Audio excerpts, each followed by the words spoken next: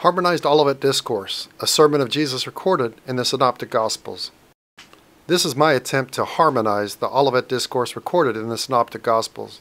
I've taken the narratives from Matthew, Mark, and Luke and combined each to give the complete account.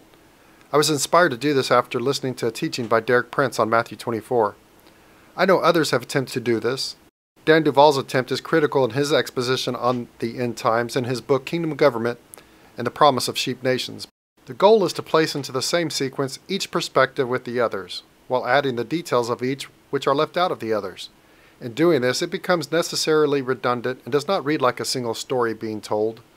In order to know which was the source book, I've color-coded Matthew in black, Mark in blue, and Luke in green. The references are from Matthew 24, Mark 13, and Luke 21. At the end of each passage, I identify which verse from each of these chapters I have taken. For instance, the first passage is footnoted as Matthew 1, Mark 1, Luke 5, which means I referenced Matthew 24:1, Mark 13:1, and Luke 21:5. Also, some portions of Luke 17, which covers the same topic, are included, in which case the chapter is also included in the reference.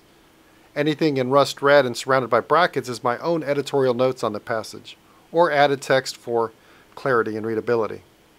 I'm putting this in the public sphere not only for your use and enjoyment and education, but also for feedback on how I might do this better, what I might have missed. I'd like to thank my brothers with whom I've studied Daniel and Revelation several times, Jeff Cerny, Damon Newton, and Mark Newton. They each contributed research to this project. Thanks, brothers. As he was going out of the temple, Jesus left the temple area and was going on his way when his disciples came up to point out the temple buildings to him. Some were talking about the temple, that it was decorated with beautiful stones. One of his disciples said to him, "Teacher, look, what wonderful stones and what wonderful buildings." But Jesus responded and said to him and them, "Do you not see all these things, which you are observing, these great buildings? Truly I say to you, the days will come when not one stone here will be left upon another, which will not be torn down." And as he was sitting on the Mount of Olives opposite the temple, the disciples, Peter, James, John, and Andrew, came to him privately, saying, "Teacher, tell us, when will these things happen, and what will be the sign of your coming? The sign when all these things are going to be fulfilled? And what will be the sign when these things are about to take place, and of the end of the age?" And Jesus answered and said to them, "See to it that no one misleads you, for many will come in my name, saying, 'I am he, the Christ,' and the time is near, and they will mislead many people. Do not go after them. And when you will be hearing of wars and rumors of wars and revolts, see that you are not alarmed, for those things must take place first, but that is not yet the end. The end will not follow immediately." Then he continued by saying to them, "For nation will rise against nation, and kingdom against kingdom. And there will be massive earthquakes, and there will be in various places plagues, famines, and earthquakes, and there will be terrible sights and great signs from heaven, but all these things are merely only the beginning of birth pains. But be on your guard, for they will deliver you over to councils, and you will be beaten in synagogues, and you will stand before governors and kings for my sake, to bear witness before them. And they will hand you over to tribulation and kill you.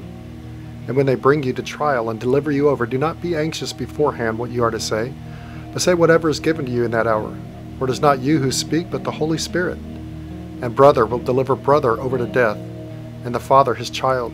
And children will rise against parents, and they will betray one another, and hate one another, and have them put to death. And you will be hated by all nations for my name's sake. And many false prophets will rise up and mislead many people. And because lawlessness is increased, most people's love will become cold.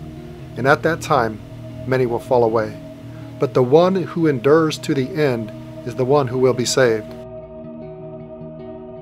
And the gospel of the kingdom must first be proclaimed to all nations throughout the whole world as a testimony to all nations, and then the end will come. Therefore, when you see the abomination of desolation, which was spoken of through Daniel the prophet, standing in the holy place where it should not be, let the reader understand. Then those who are in Judea must flee to the mountains. Whoever is on the housetop whose belongings are in the house must not go down to get anything out of his house. And whoever is in the field must not turn back to get his cloak. Remember Lot's wife. But woe to those women who are pregnant and to those who are nursing babies in those days. Moreover, pray that when you flee it will not be winter or on the Sabbath. For then there will be a great tribulation, such as has not occurred since the beginning of the world, the creation which God created, until now, nor ever will again. Whoever tries to make his life secure will lose it, and whoever loses his life will preserve it. And if the Lord had not shortened those days, no life would have been saved. But for the sake of the elect, whom he chose, he shortened the days. Then if anyone says to you, Behold, here is the Christ, or He's over here, see there, or see here, do not believe him. Don't follow or run after them, for false Christs and false prophets arise, and will provide great signs and wonders so as to mislead, if possible, even the elect. Behold, I have told you in advance. So if they say to you, Behold, he is in the wilderness, do not go out, or Behold, he is in the inner rooms, do not believe them. For just as the lightning comes from the east and flashes as far as the west, from horizon to horizon, and lights up the sky, so will the coming of the Son of Man be in his day. Wherever the corpse is, there the vultures will gather. But in those days, immediately after the distress of those days, after that tribulation, the sun will be darkened, and the moon will not shed its light. The stars will be fallen from the sky, and the powers in the heavens will be shaken. Then the sign of the Son of Man will appear in the sky, and then all the peoples of the earth will mourn. They will see the Son of Man coming in clouds of heaven with great power and glory. He will send out the angels with the loud trumpet, and gather his elect from the four winds, from the ends of the earth to the ends of heaven, from one end of the sky to the other. Then he told them, Before all this, they will lay their hands on you and persecute you, delivering you up to the synagogues and prisons, and you will be brought before kings and governors for my name's sake. This will be your opportunity to bear witness. Settle it therefore in your minds, not to meditate beforehand how to answer, for I will give you a mouth and wisdom which none of your adversaries will be able to withstand or contradict. You will be delivered up even by parents and brothers and relatives and friends, and some of you they will put to death. You will be hated by all for my name's sake, but not a hair of your head will perish. By your endurance you will gain your lives. But when you see Jerusalem surrounded by armies, then know that its desolation has come near. Then let those who are in Judea flee to the mountains, and let those who are inside the city depart, and let not those who are in the country enter it. For these are the days of vengeance, to fulfill all that is written. Alas, for women who are pregnant and for those who are nursing infants in those days. For there will be great distress upon the earth and wrath against this people. They will fall by the edge of the sword and be led captive among all nations. And Jerusalem will be trampled underfoot by the Gentiles, until the times of the Gentiles are fulfilled. And he told them a parable. Learn the parable from the fig tree and all the trees. As soon as its branches have become tender and sprouts its leaves, you know that summer is near. So you too, when you see these things happening, recognize that he is near, right at the door. The kingdom of God is near. Truly I say to you, this generation will not pass away until all these things take place. Heaven and earth will pass away, but my words will not pass away. But about that day or an hour, no one knows, not even the angels in heaven, nor the Son, but the Father alone. For the coming of the Son of Man will be just like the days of Noah. Whereas in those days before the flood, they were eating and drinking, marrying and giving in marriage, until the day that Noah entered the ark. And they did not understand until the flood came and took them all away. So will the coming of the Son of Man be. It will be the same as it was in the days of Lot. People went on eating, drinking, buying, selling, planting, building. But on the day Lot left Sodom, fire and sulfur rained from heaven and destroyed them all. It will be like that on the day the Son of Man is revealed. At that time there will be 2 men in the field, one will be taken and one will be left. On that night 2 will be in one bed, one will be taken, the other will be left.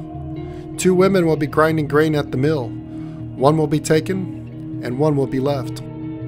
Watch out, stay alert, for you do not know when the appointed time is, which day your Lord is coming. It is like a man away on a journey, who upon leaving his house and putting his slaves in charge, assigning to each one his task, also commanded the doorkeeper to stay alert. But be sure of this, that if the head of the house had known at what time the night the thief was coming, he would have been on the alert and would not have allowed his house to be broken into. Who then is the faithful and sensible slave whom his master put in charge of his household slaves, to give them their food at the proper time. Blessed is that slave whom his master finds doing so when he comes. Truly I say to you, that he will put him in charge of all his possessions. But if that evil slave says in his heart, my master is not coming for a long time, and he begins to beat his fellow slaves and eats and drinks with those habitually drunk, then the master of that slave will come on a day that he does not expect, and at an hour that he does not know, and he will cut him in two and assign him a place with the hypocrites. In that place there will be weeping and gnashing of teeth. Therefore stay alert, for you do not know when the master of the house is coming, whether in the evening, at midnight, or when the rooster crows, or in the morning, so that he does not come suddenly and find you asleep. What I say to you, I say to all, stay alert. Be on your guard so that your hearts will not be weighed down with dissipation and drunkenness and the worries of life, and that this day will not come on you suddenly like a trap. For it will come upon all those who live on the face of all the earth. But stay alert at all times, praying that you will have strength to escape all these things that are going to take place, and to stand before the Son of Man. For this reason you must be ready as well, for the Son of Man is coming in an hour when you do not think he will. Now during the day he was teaching in the temple, but at evening he would go out and spend the night on the mountain that is called Olivet. And all the people would get up very early in the morning to come to him in the temple to listen to him.